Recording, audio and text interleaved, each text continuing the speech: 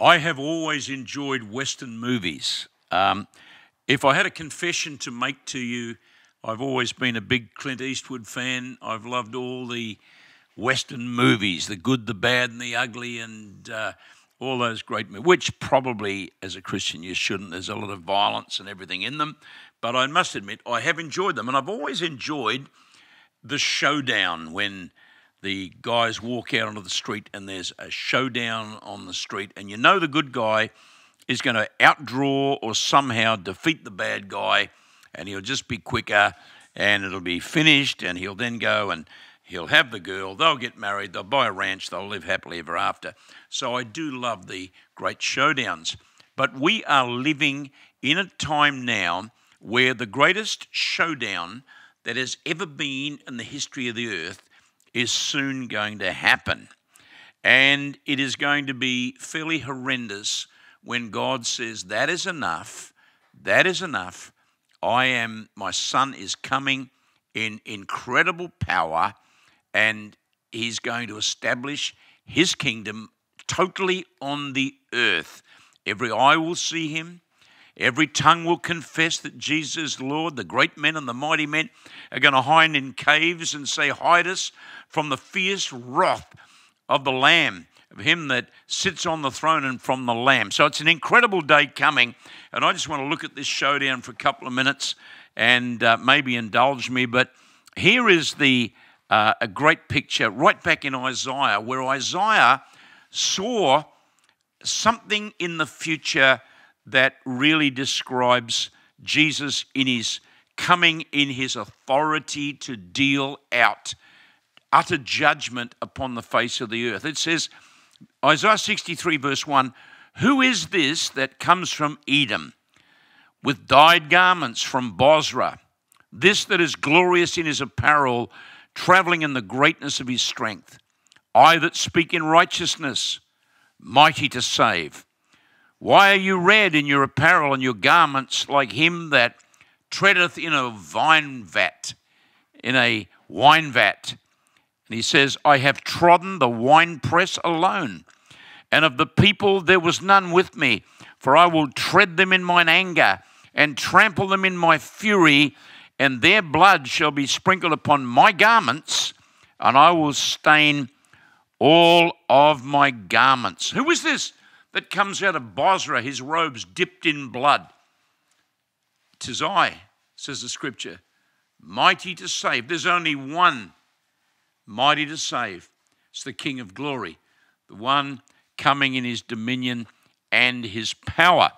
I love the stories here of some of the showdowns. Let me go over to the little book of Joel. And in the little book of Joel, again, we read of this showdown, and it's the Lord declaring and speaking and saying that there really is a moment now. There's that big moment, the day of the Lord. This is the final big showdown. He says in Joel chapter 3 verse 9, proclaim ye this among the Gentiles, prepare war, wake up the mighty men, let all the men of war draw near, let them come up. This is not talking to Christians to get strong. This is a challenge. This is God saying to the world that has blasphemed him, that are now under the reign of the Antichrist, that are blaspheming his name, that are worshiping the devil. He says, okay, I've had enough. Proclaim war among all of you. Get ready. And let your mighty men rise up. Bring the best, bring the strongest, all you who curse my name, who worship the devil, worship the Antichrist. You've taken the mark of the beast. You want to live for the devil and his hordes. Come on up and meet me. Come up here. Beat your plowshares into swords. You better get yourself armed, and your pruning hooks into spears.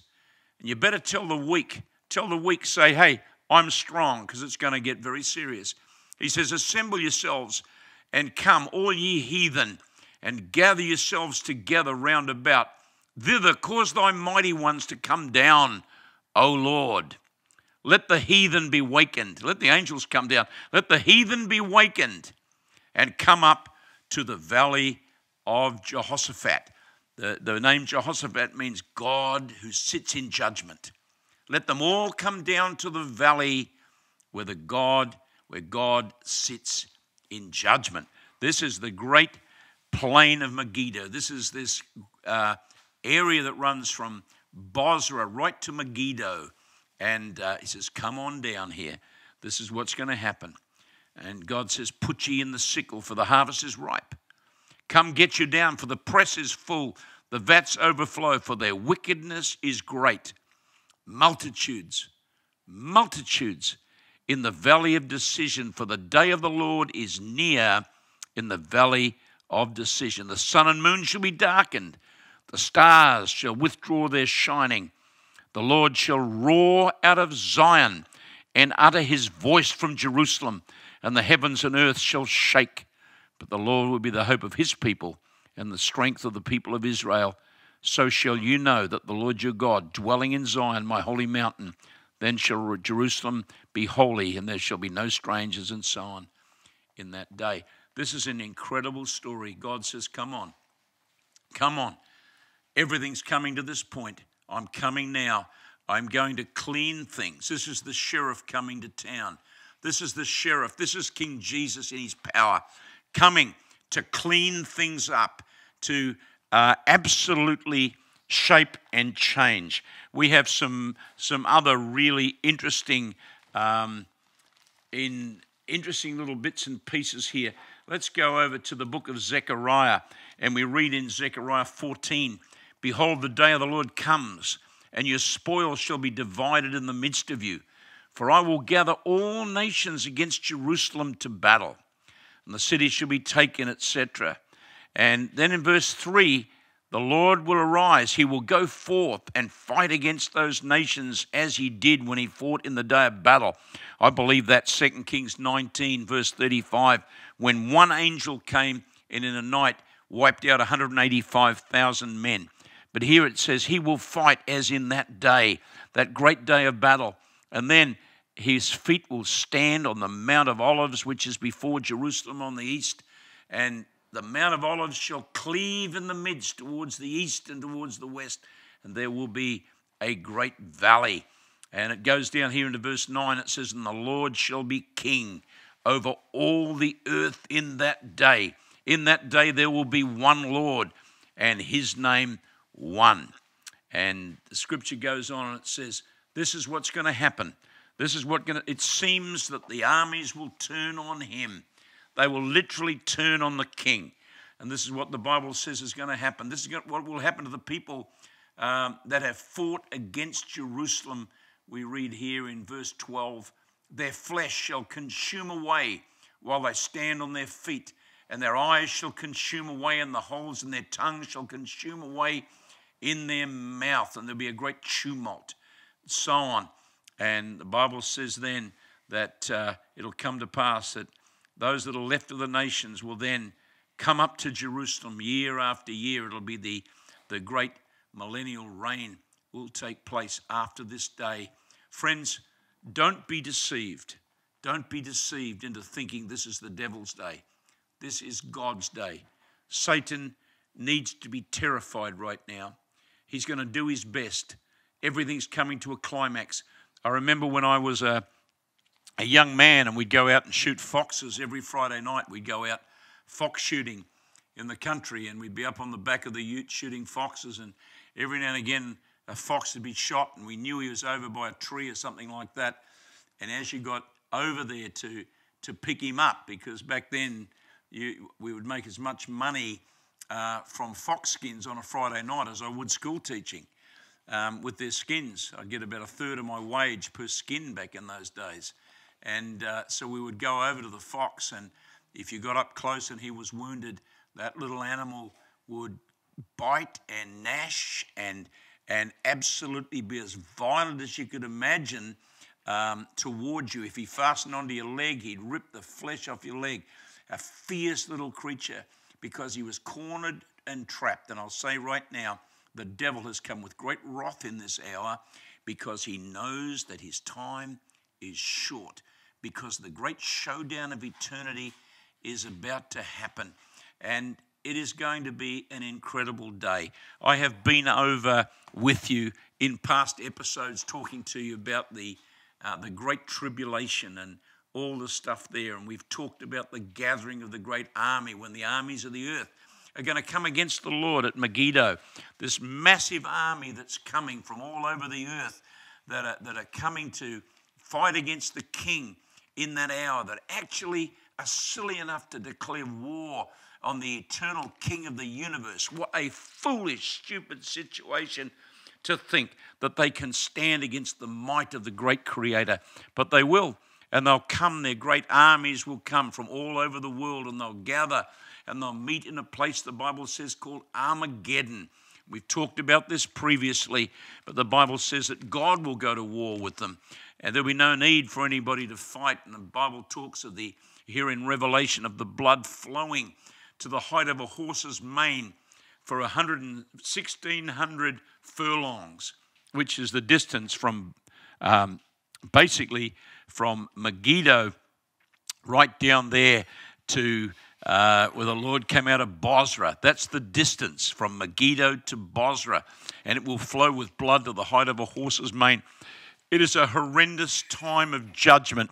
The armies will be wiped out, and the king, when he comes in his glory, is going to come so majestic. The world doesn't even grasp what he's like. And I want to close this particular section today by reading of the appearance of the great king, because it's perhaps one of the most powerful pieces of scripture or piece of writing that has ever been written. So I'm going to, with joy, read it to you right now. After these things I heard a loud voice of a great multitude. This is Revelation 19 in heaven, saying, Hallelujah, salvation, glory, honor, and power. They belong to the Lord our God, for true and righteous are his judgments, because he has judged the great harlot who corrupted the earth in her fornications. He has avenged on her the blood of the servants shed by her. And again they said, Hallelujah. Her smoke rises up forever and ever. And the 24 elders and the 4 living creatures fell down and worshipped God who sat on the throne, saying, Hallelujah, hallelujah. Then a voice came from the throne saying, Praise our God, all ye his servants, and those who fear him, both small and great. And I heard, as it were, a great multitude, as the sound of many waters and the sound of mighty thundering, saying, Hallelujah, for the Lord God omnipotent reigns. Let us be glad and rejoice and give him glory, for the marriage of the Lamb has come, or has come to completion, and the wife has made herself ready. And that's you and I up in heaven getting ready. Our garments, white robes, we've made ourselves ready to come with him in this great moment. And to her was granted to be arrayed with fine linen, clean and bright, for the fine linen is the righteous acts of the saints. Then he said to me, Write, blessed are those who are called to the marriage supper of the Lamb. And he said to me, These are the true sayings of God. And I fell at his feet to worship him. But he said to me, See that you do not do that. I am your fellow servant. This is the angel here. Now I saw heaven open, and behold, a white horse. And here's Jesus. And he who sat upon him was called Faithful and True. And in righteousness he judges and makes war. His eyes were like a flame of fire, and on his head were many crowns. He had a name written that no man knew except himself. He was clothed with a robe dipped in blood. And his name is called the Word of God. The armies in heaven, clothed in fine linen, white and clean, followed him, also on white horses, and out of his mouth, the armies of heaven, we're with him here in white linen. Out of his mouth goes a sharp sword, that with it he should strike the nations. And he himself will rule them with a rod of iron. He himself treads the winepress of the fierceness of the wrath of Almighty God. And he has on his robe and on his thigh a name written, King of Kings and Lord of Lords. When men cut a blood covenant, they would carve into either their thigh or hand marks, and often they would put it on their thigh, marking at some sort of a mark cut into their flesh, and then they would put like charcoal in it to leave it as a mark. And then they would put their thighs together and let the blood run. And that was the mark of a covenant relationship. When he comes, on his thigh is a name, the King of Kings and the Lord of Lords. He is the one coming and saying, with all of these that are coming with me right now, I am in a blood covenant relationship.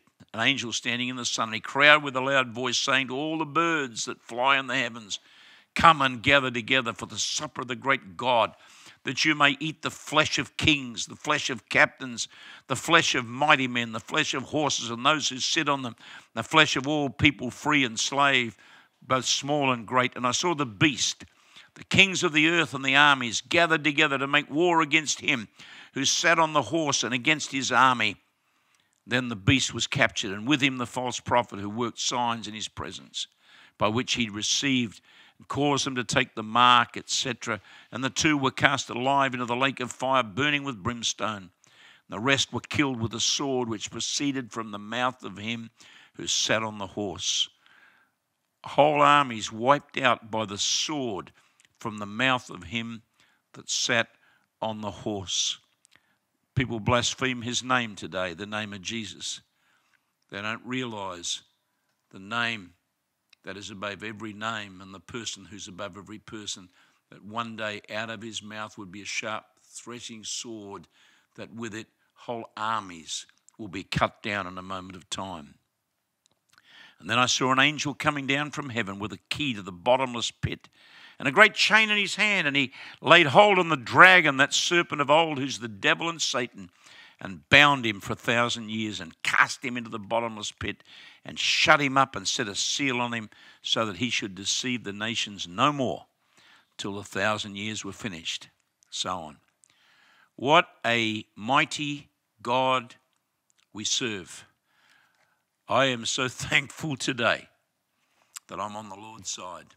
So thankful that Jesus Christ is Lord of my life and that I have accepted him. I'm so thankful that I know exactly where I belong. Do you know today? Do you know Jesus as your Savior? Are you born again? Have you come into a living relationship with him? Because now's the time. If you would like to open your life to Christ, why don't you pray this simple prayer with me today? Dear Jesus, I believe that you truly are the Son of the living God, that you died on a Roman cross covered in your own blood, but that you're coming back soon for me. You died in my place. Please cleanse me of all sin. I give you my heart today. I give you my life. In Jesus' name.